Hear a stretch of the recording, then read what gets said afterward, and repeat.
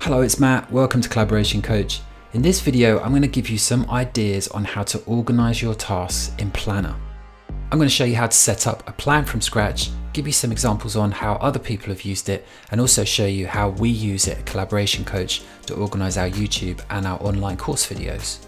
But before we get started, if you like the video, then please subscribe to the channel because we're posting every week and we don't want you to miss anything. Before we start, I'm just going to give you a quick overview of what options we have when it comes to organizing tasks in Planner. You can see here I have a new plan called Store Upgrade, and new plans start out like this. They have one column on the far left hand side called To Do, and then the rest is blank. That column is called a bucket in Planner, and buckets are where you store all your tasks. I can add a task to the To Do bucket just by pressing on Add Task and typing the name of the task. To extend the plan, I can add new buckets. So if I want to add a bucket, I just click on the link here and then I name the bucket. Tasks can be moved between buckets, so I can just drag this setup meeting task into my London bucket and drop it there. Now let's create some new buckets and tasks.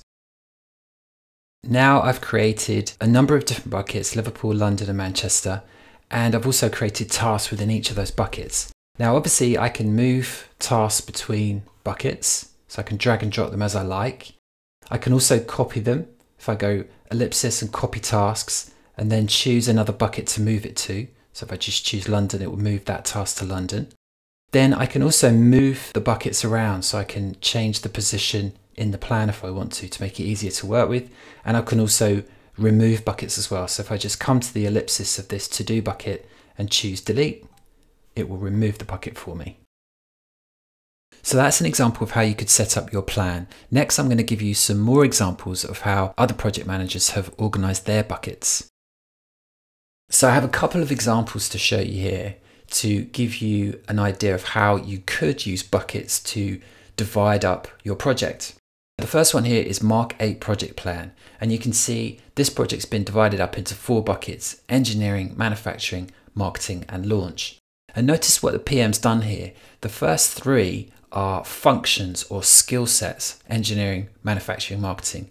The last one, launch, is more like a milestone or an activity. The PM's decided to have a kind of hybrid approach here, where some of the buckets are linked to skills or teams and the other one is linked to an activity or a milestone.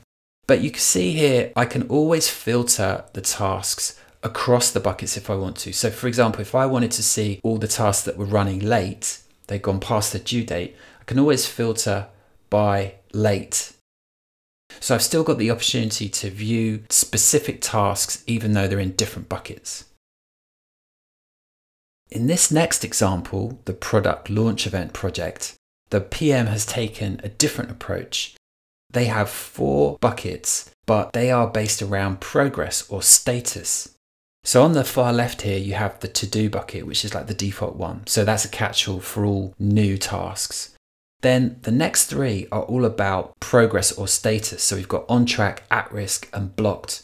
That's what's most important to the PM. They want to see at a glance which tasks are on track, at risk and blocked. That's what's important to them. Now, the PM here has also added some labels. Labels are another way of categorizing, but also a way of filtering. So let me give you an example. Here we've got one called Finalize Product Imagery. And if I open it up, you can see that it has the keynote and the event planning label assigned to it. Let's take another example here. This one, keynote presentation planning. If I open that up, you can see it has the marketing and the keynote presentation label attached to that. I can filter what I see by those labels by coming to the filter drop down, going to the label section and then choosing which of the labels I want to see. So let's go for keynote presentation. Now you can see my buckets are filtered by that particular label. So I'm kind of getting the best of both worlds. I've got my buckets arranged in the way I want, but I can also filter based on labels. So now I'm going to give you a quick demonstration of how I use Planner for my YouTube channel and my online school. Every time we create a video for YouTube, we create a task and we add it to Planner. And you can see I've got this YouTube plan here and I've got a bunch of buckets, and in each bucket we have a task, and each task is a video. On the far left, you can see to do, and to do is like my catch-all.